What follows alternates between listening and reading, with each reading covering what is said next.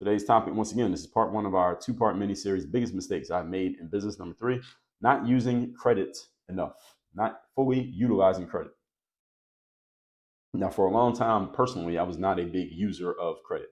It had never been explained to me as a youth. I probably had a similar experience to you, that when I was 17 or 18 years old, I started getting credit cards in the mail out of nowhere and for no reason from companies who I had never contacted ever in my life. I took the credit cards, activated them, used them, ran up bills, and didn't even know how to pay them. I had that happen. Maybe some of you have had that experience, but credit was never explained to me. Nobody ever told me how it worked.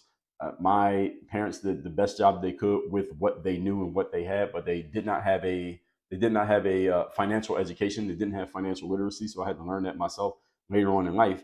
And because of this, for a long time, I was never a big user of credit. I didn't understand credit. I didn't know the value of using credit, and therefore I paid for everything basically in cash. I still pay for stuff in cash these days, but will use credit as well. And what happened is, the more that I met other entrepreneurs who were playing the game at a higher level than me, I was perplexed. I was like, how are y'all finding all these people with all this cash, and how do you happen to have all this cash on hand? This is what I'm thinking in my head. But as I got to know more people and got to talk to them more and see what they were doing, the more I started understanding, oh, these people are not using cash. They're using credit.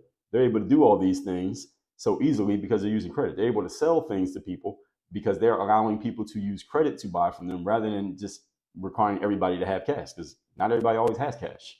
But people can have credit even when they don't have cash.